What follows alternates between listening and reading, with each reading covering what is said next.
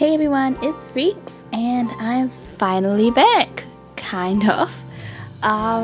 Thank you guys so much for being patient with me and sticking with me even though I was on break for quite some time and longer than I thought I would be. And hello to all the new lovely people who have joined us while I was away.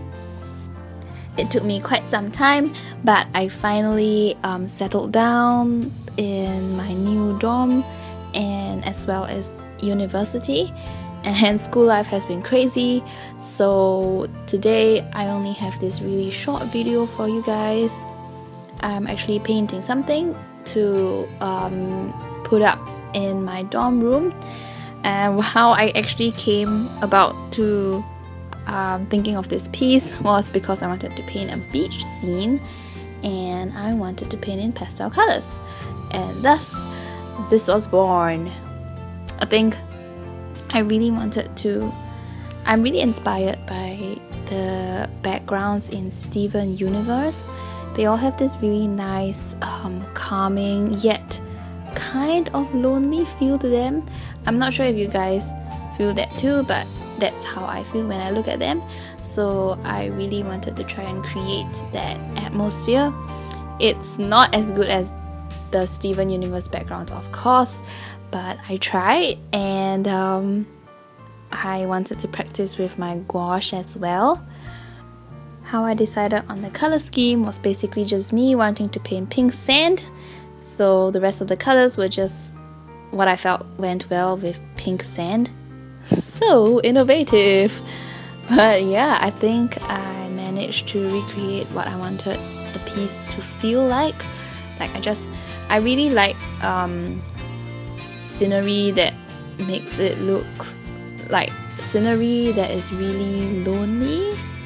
So I have this like big expanse of the beach and nothing except this one lone person and a sailboat in the background and some birds, but that's about it. I really like this like huge expanse of emptiness and hardly any people around. So I think I managed to create that atmosphere, and I'm quite happy with this piece. It's going to go on the wall above my bed along with some quotes and some fairy lights. Yeah! Also, university life has been crazy. I've been so busy that I actually fell sick in the first week of school. It's quite stupid, but yeah, it's really busy and I have so much to do. So I'm really sorry to those of you who I don't reply to. I try my best to look through the comments, but some of them really just slip through and I don't get notifications. So if I don't see it, I'll probably reply to you like a few weeks later, because then I'll just once in a while I do scroll through all the comments of my videos and see if there's any that I have not answered. I'm really sorry in advance.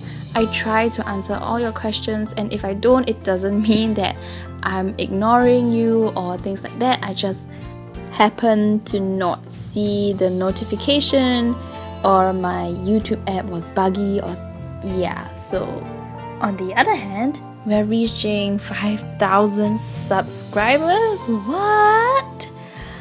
I'm so happy and thankful for you guys, and I've planned something for the 5,000 subscriber special. I'm still like bouncing around some ideas, but it's pretty much decided. I think I'll announce it in the next video, so do look out for that, and I hope all of you participate. Yes, so thank you for watching this video.